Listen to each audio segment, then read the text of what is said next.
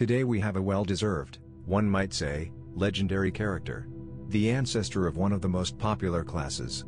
Even in its 7th generation, the Golf 7 remains in many ways the benchmark for a compact city car.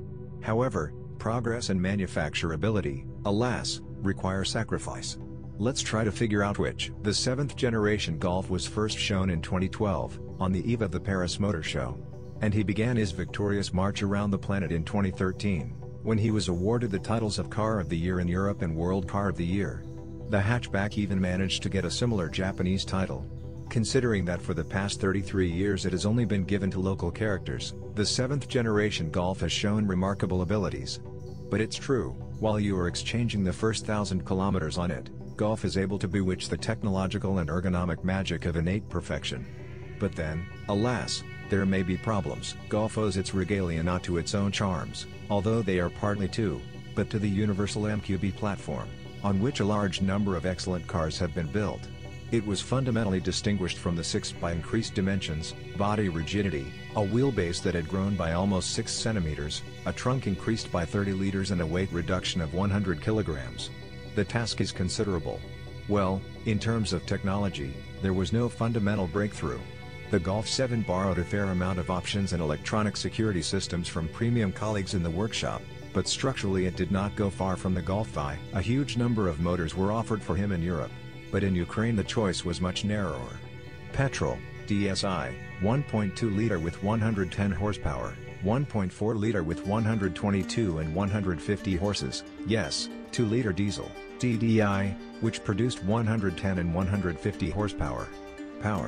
There was also a 220 horsepower Golf GTI with a 2.0 TDI, but this is a near-exclusive version, not to mention the 300 horsepower Golf R. In the case of the DSI, the standard customer complaints were mainly related to the failure of the turbine and the oil burner.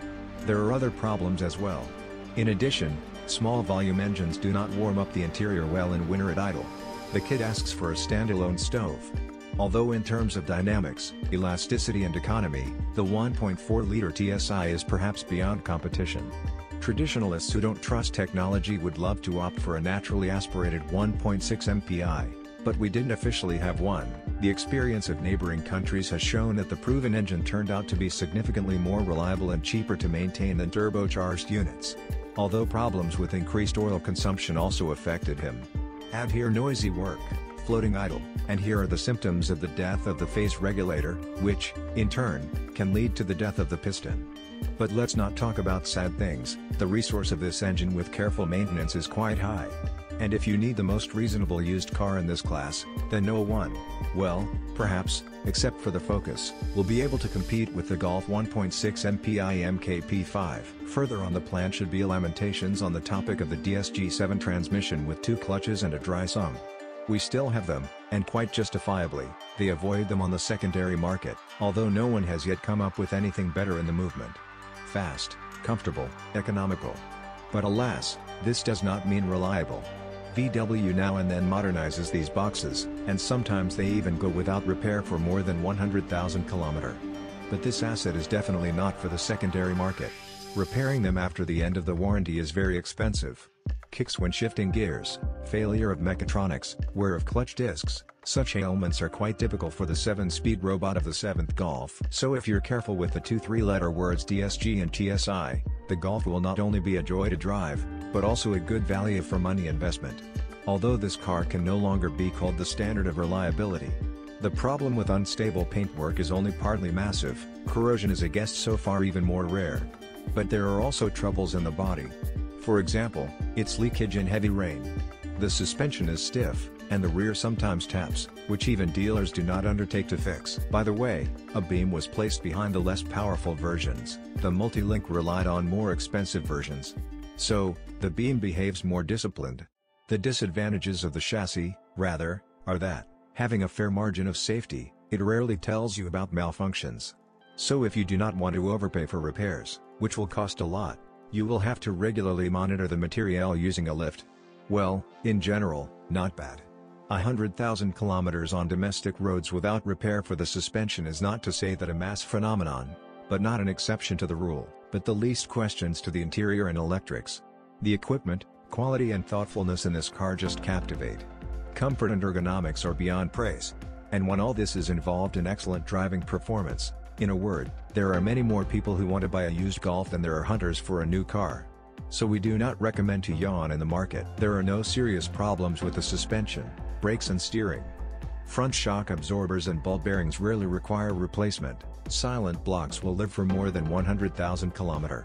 After about 80,000 km, tie rods and stabilizer struts will be asked to retire. It is advisable to change paired parts at the same time, in order not to spend tens of thousands of hryvnias every 50,000 km on DSG repairs. You can try to find a car with a 1.6 engine and a classic 6-speed automatic. Such versions were imported in small quantities by gray dealers.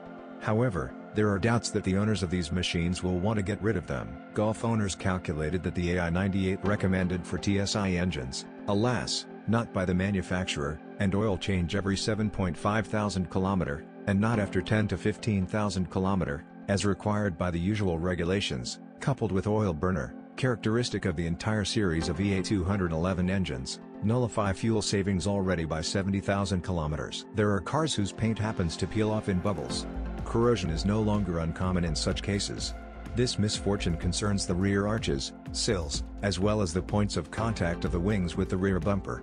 The bottom also suffers, especially its front part. So anti-corrosive when buying a car is a significant plus. There are usually few problems here. However, breakdowns, according to the forums, happen. Already at the age of 3, some change the oil level and outside temperature sensors. The parking sensors are on.